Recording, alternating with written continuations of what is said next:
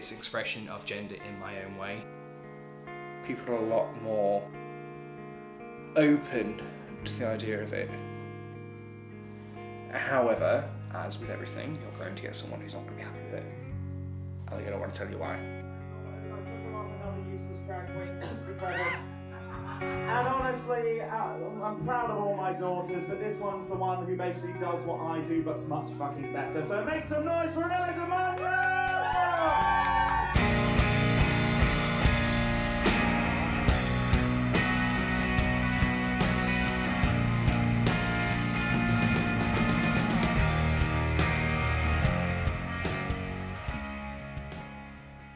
I came out when I was 12.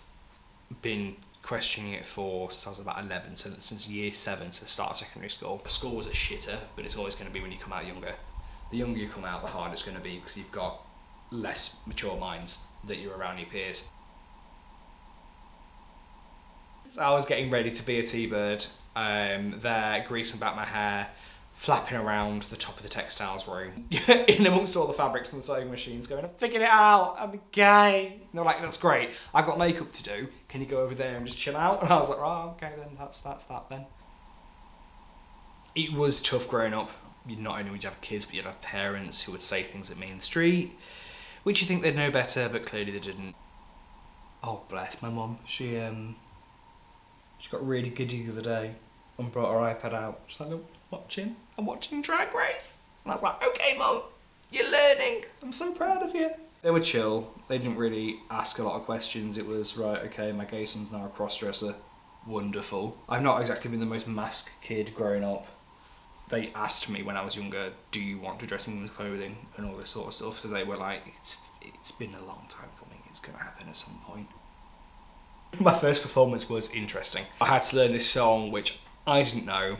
Conceptualise a look, get a wig sorted, get to the scene, and then learn to properly paint my face. Looking back, shouldn't have done it. She wasn't good. She was present, barely, but it got my foot in the door. So I'd always be thankful for the first time I did it because it's got me where I am now. But my God, was it a choice? Oh, it's awful. It's such a mess looking back. But yeah, it's great.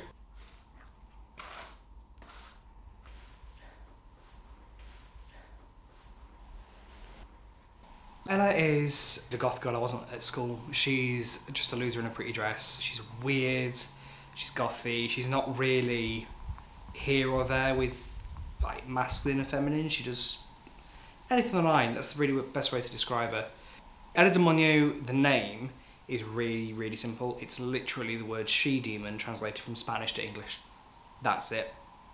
Because that's the best way to describe it, it's a she-demon.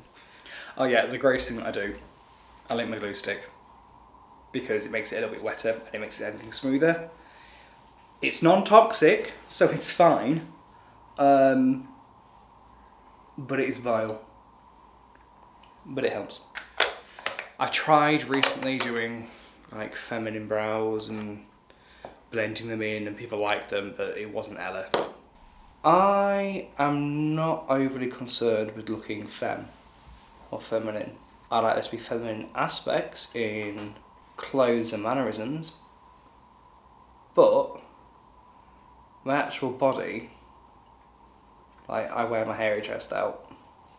It's an expression of gender in my own way.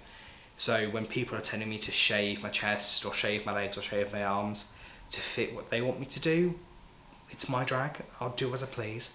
If you don't like it, close your eyes. See if I care. So I'm not in like all of this get up. I work in a call centre, 9 to 5, taking calls.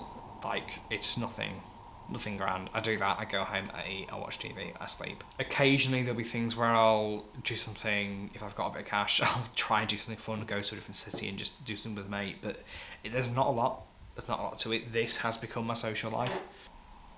Mentally for me, I suffered at university. I wasn't diagnosed with anything, but there was anxiety, there was depression. There was nothing that I really wanted to do. I wouldn't go to work, I wouldn't see my friends, I wouldn't even talk to my housemates, and I lived with them for Christ's sake. But with doing drag, I was able to leave James at home he could just stay there and wallow in his own self-pity, whereas Ella could have fun, go out, engage with people, actually be sociable. But when you've put a mask over it, as it were, you can go out and you can feel like you can do anything in drag. Drag has allowed me to flourish in a lot of other aspects, in things that I didn't think I could do. So even simple remixes, didn't think I could do that, I can. And so I'll do them for me, I'll do them for other queens. Making garments, I'll do them for me. I'll customise garments for people, I've done it a couple of times. And then making the first dress for Pride this year. It's allowed me to just, it's more confidence building for myself, showing that, you know what, if you put your mind to it, you can do it, so just go out and do it. Wow, what would I tell younger James? Things are going to be rough, and you're going to fall in some pretty dark places, but don't worry. You are going to come out of that life, you are going to be alright. And you know what, you're going to do some stuff that you thought was pretty fucking weird when you were younger. You're going to dress like a lady, you're going to like it, and you can have fun with it. So just don't care what anyone else thinks, throw that aside, and have a laugh. Just be calm.